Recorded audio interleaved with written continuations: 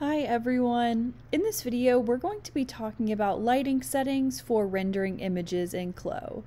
So when we're creating our render images, which is those high quality images we save, we can also customize the lighting that we want to be in those images to help make them look more realistic, dramatic, or give them the feel of being in an environment. So in a previous video, we talked about how to save a render image and the basics of that. But in this video, we're really going to be focusing on lighting. So here I have in my 3D window a garment that I'm done with, it's styled, I'm in high resolution mode. And so I'm going to switch to our render window by going to render at the top of my computer screen and then clicking render again. That brings me to our render window here. And I'm going to open up our property editor because that's where we're going to see all of the settings that I'm going to click on here. And our lighting settings are located here in this icon that's the light bulb with the gear wheel next to it. It's called light properties. Automatically, we're going to always have this dome light existing in our 3D space. That's what's lighting up our image right now. And so if I go to interactive render and start this by clicking here, I'm going to get a preview of what that dome light looks like.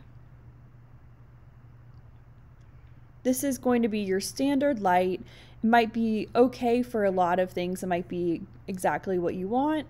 But you'll see there's a couple of presets here at the top. The first one is Studio Low Contrast. This is the light setting that will automatically be applied. But if you click this drop down, there's some other options here of some presets you could choose from. So I could choose Studio Vivid.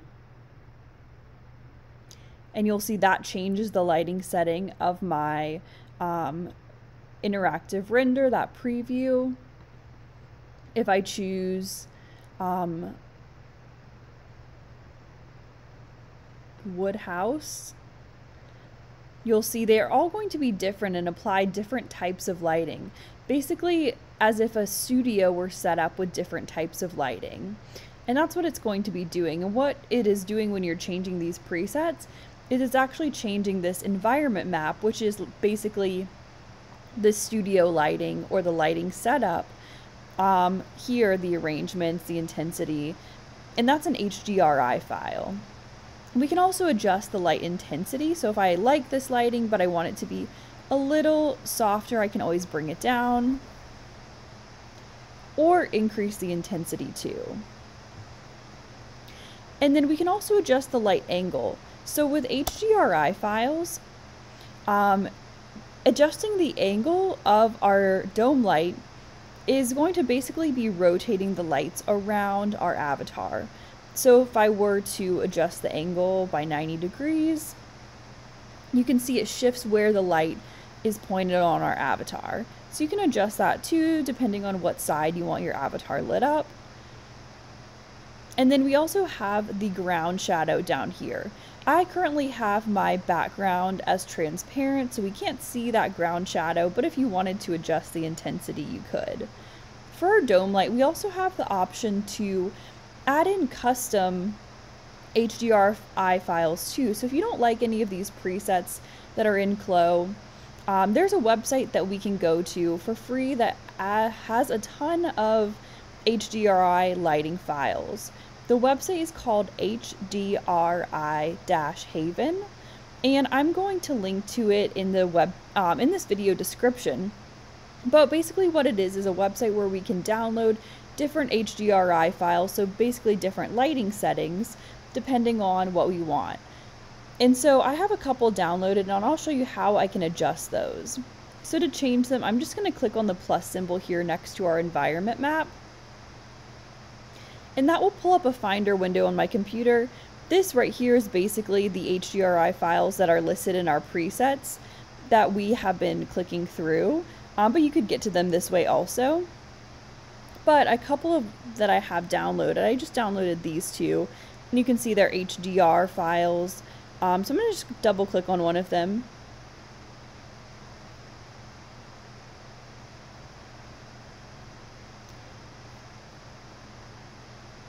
And once that applies, I'll be able to see that lighting setting. So you can see that one is much brighter than what I originally had, but if I liked that lighting, I could bring it down to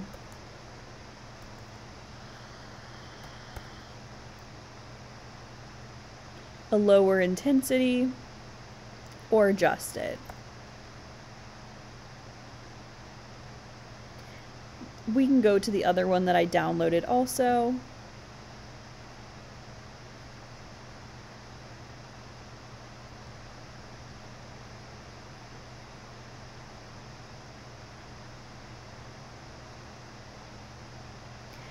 And once that loads, we'll be able to see that there's really a lot of customization you can do with your renders with just HDRI lighting settings. And so you can see adjusting this light angle can make a really big difference. So playing around with this setting can help you a lot. I'm just going to switch back to one of the custom or the presets from CLO. I'm going to go to the low contrast, which is the default. And then we'll talk about the other types of lights we have in CLO2.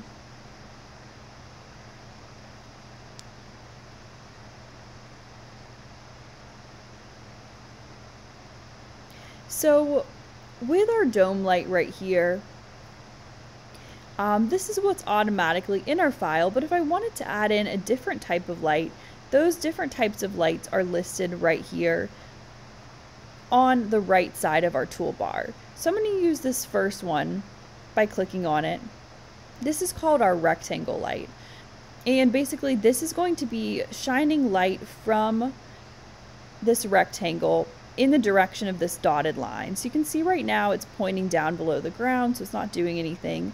But I would use my gizmo tool here in the 3D window to adjust where I wanted it to be. Maybe I wanted it pointed on the side of this garment.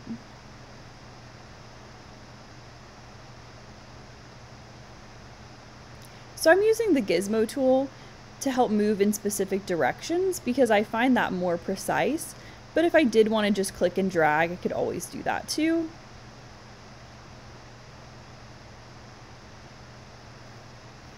And so I'm just going to zoom in kind of right here so we can see what that light's doing. And so if I wanted to not see the light in my 3D window, I could always click this button right here that says Show 3D. That would hide it from my 3D window. So if you're not seeing any of the lights, you can always turn that on. And then we have this light bulb here next to it that's called Activate. That basically turns the light on or off. So right now it's off,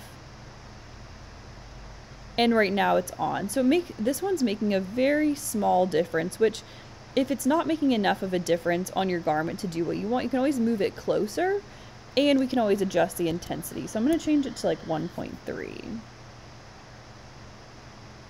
And now if I unactivate it, we can see a slight difference in the garment. Or I could adjust this a little bit and move it more towards the front. I'm going to rotate and just check that diagonal line to see where it's pointing.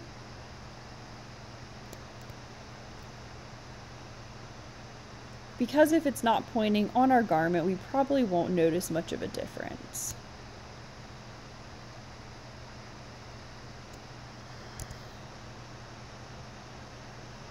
And so this might be a time when you'd want to hide the light in the 3D window because now it is covering our avatar. So I'm just going to hide it.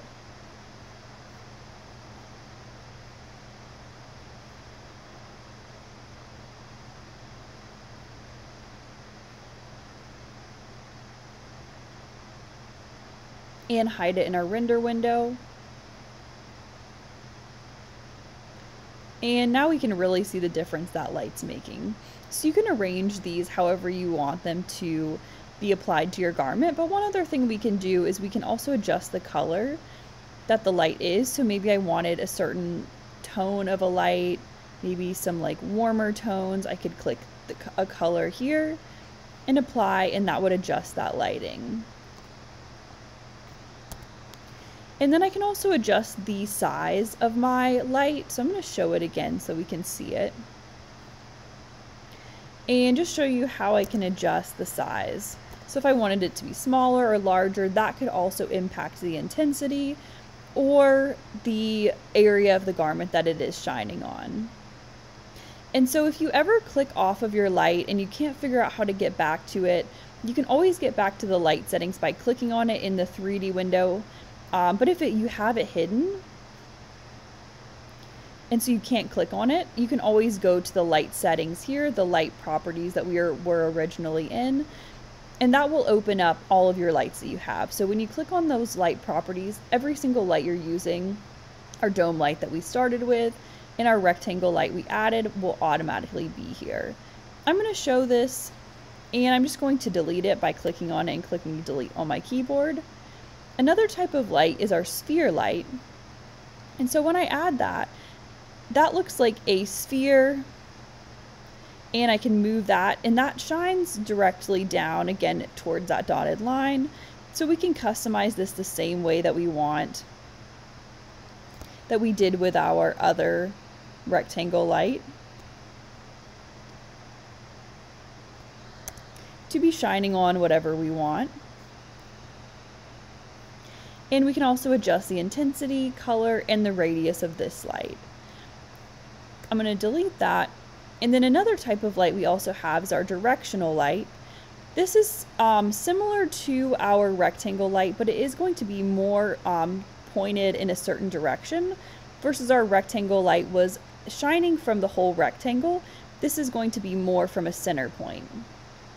So we have an intensity option and a color option here. A spotlight works very similar to the directional light, but it does expand as it gets further out, but it will be more intense closer. And then an IES light. This is going to be a little bit brighter appearing of a light, and one that you might notice even if it's not shining directly on where you are pointing that dotted line. So if I were to move it slightly in front of my avatar like this, you can see in our render preview, it is really highlighting the area behind it. So we also have the intensity and the color adjustments there. And then the last type of light listed here is our dome light, which we automatically already have. It won't let us add another one. But if I wanted to turn off the dome light and only use other lights too, I can always hide this or unactivate it, and that would unactivate it, and you can see that makes a really big difference. But unactivating the dome light can be a really good way to see what your other lights are actually doing. Because for example, with the dome light on, I might not really notice that much of a difference of my rectangle light here.